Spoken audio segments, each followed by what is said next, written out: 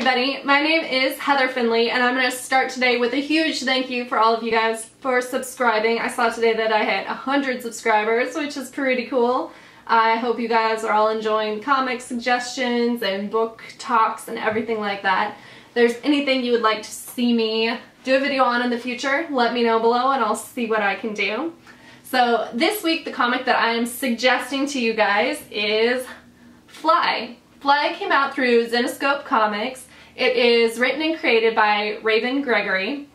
The artist on this one is Eric J. and the colorist is Crank. So Fly tells the story of, it revolves around 3 teenagers that get involved with a designer drug called Fly, which gives you superhero abilities. It's an interesting tell of how addiction changes their dynamics with each other, how it changes their personalities.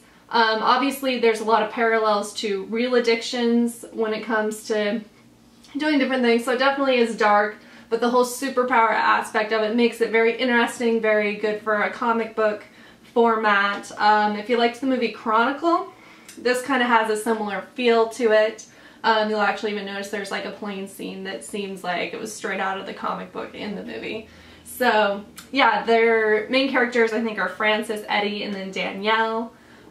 Danielle would be awesome to see more people cosplay because she's pretty cool. She's got a cool design. Let me see if I can open it up here and show you guys kind of what it looks like. Oh, hi Timpy. So here's the interiors for you. Nice bright colors, crisp and everything like that. Yeah, there we go. Also, of course, lots of awesome covers. This one is by Ebass, who is one of my very favorite artists. There's volume 1, which was issues 1 through 5, and then there is a volume 2, which I believe is also 5 issues. And here's a cover by, let's see, is this Ali Garza? Ethan, I'm not exactly sure who this cover is by, but there's that.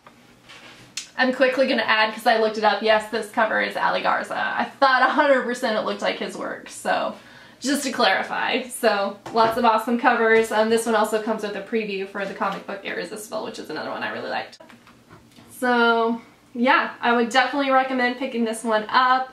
It is interesting. It's a nice quick read. Raven's stuff is very good. He also writes like the Alice and Return to Wonderland stuff that was out through Zenescope, and now he's doing his own Widow.